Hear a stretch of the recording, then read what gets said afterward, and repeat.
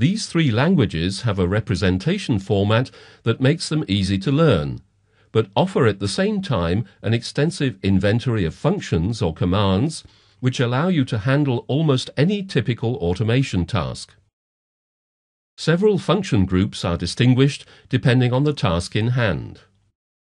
In the function group of binary functions, all combination tasks can typically be resolved with binary operands. Special commands such as edge detection help to speed up the execution. Powerful timer and counter functions allow you to solve quickly and reliably the extremely frequent timing and counting tasks.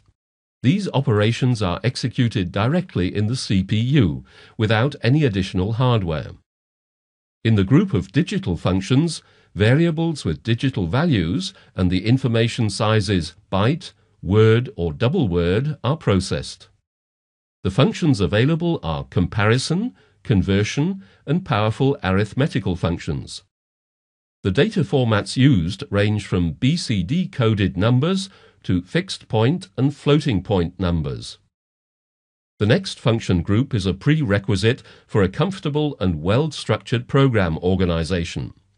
Block calls are the most important aid for this.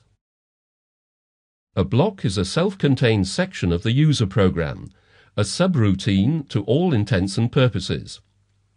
By calling a block, you decide which program sections you want to process at a given moment and which not.